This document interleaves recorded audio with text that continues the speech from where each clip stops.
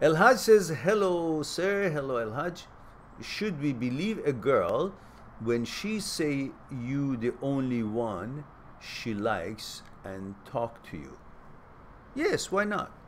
Because at the time that she's saying it, if she's not playing a game, if she's a decent person and is genuine, you can tell that. She means it.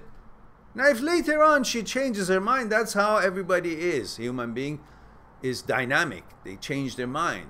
The problem is that every time you guys are in a relationship and somebody tells you, I love you, you think that means I will love you forever and ever and ever. And 2 years later, when things have changed, because your consciousness is changing, her consciousness is changing, life is changing, expectations, standards are changing, people are growing, and they change in their consciousness, and then you still expect her to be the same person and feel the same way as they did. Now, if you guys bonded on consciousness level, maybe on that 2 years you will love each other even more.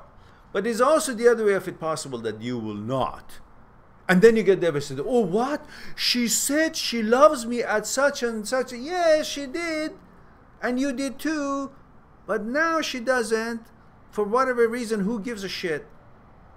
The fact is that people are dynamic. We are all growing and changing, modifying. Everything, every molecule, every atom of everything in this world is changing every second. And you expect that suddenly you are beyond all this? You're the higher entity of some kind, so solid and absolute that when you said, I love you, then you love it, love him or her all the time without anything having changed in you or in them. So, yes, believe it, but then don't think it will stay that way. Believe it for that moment.